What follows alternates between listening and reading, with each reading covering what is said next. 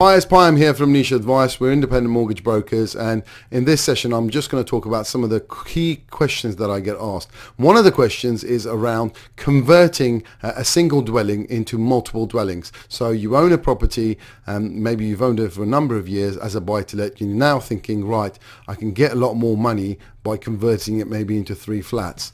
How is that done generally? Well, generally what you have to do is apply for planning permission to change of use. Now that could be changing it into a HMO, or actually if you're going to change the titles is actually changing the full blown, but you need to go for planning.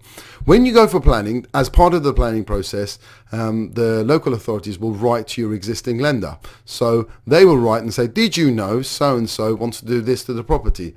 The lender often will say, well, actually we didn't know about this and we don't give consent. What that means is you don't have the permission to make the change until you move lenders. What happens is generally a lot of people get bridging finance or a type of development finance or loan. They will do the work and then they will remortgage that property into a normal buy-to-let. If it's on separate titles, they can either do it separately with different lenders, or often if it's up to 3 or 4 in a building, we've got lenders that will take the whole charge over the whole building.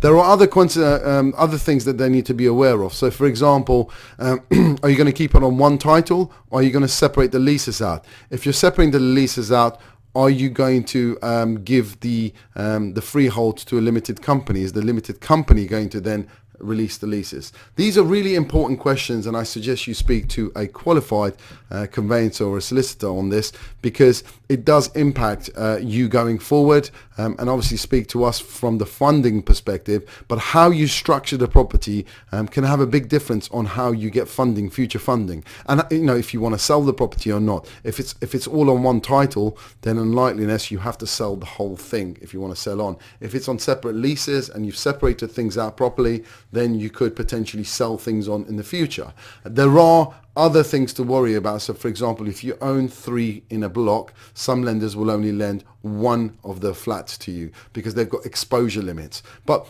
we can talk about that later on, but it just gives you some general information about how these things are being done. And I'll catch you in the next one.